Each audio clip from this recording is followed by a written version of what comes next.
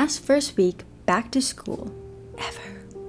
Of undergrad at least, and at least at Parsons, which is where I currently attend. I study photography and I minor in art and design history, so it's the first week back to school, but it's actually Thursday today. So Monday I don't have class, and Tuesday my class is online, and I think I only took like a couple of clips that day. I was just mostly working on my computer the entire day. And then on Wednesday I had a 9 a.m. class.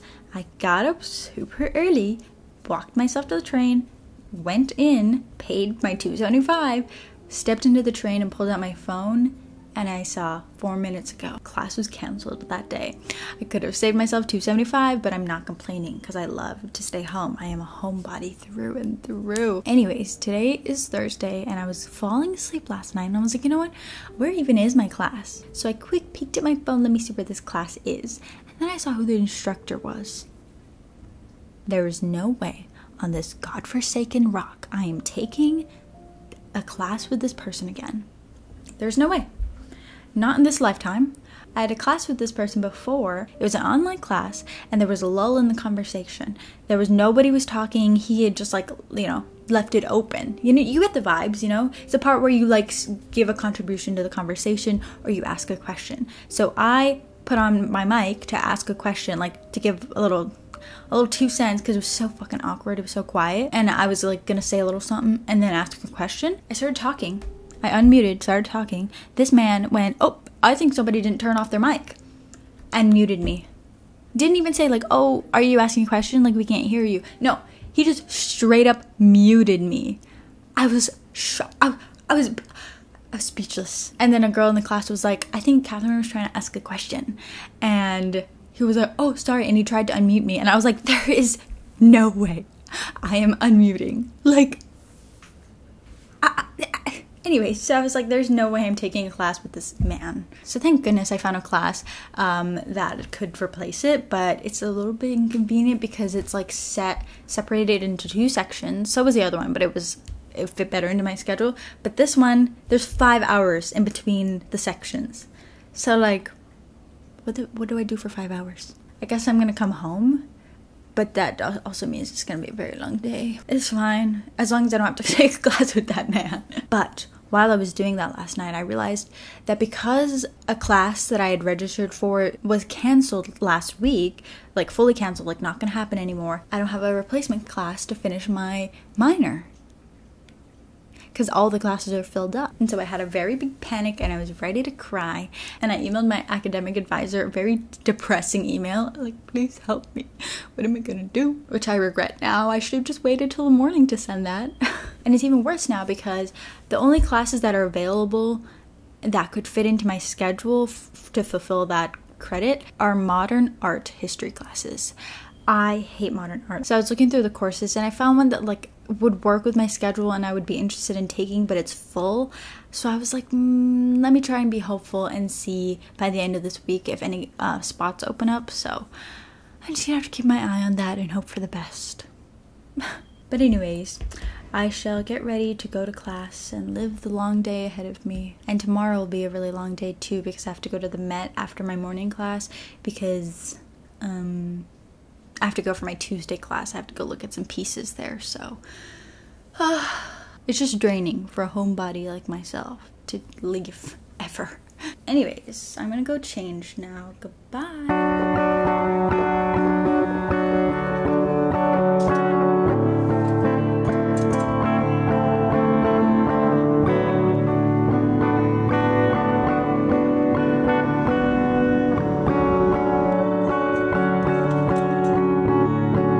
Of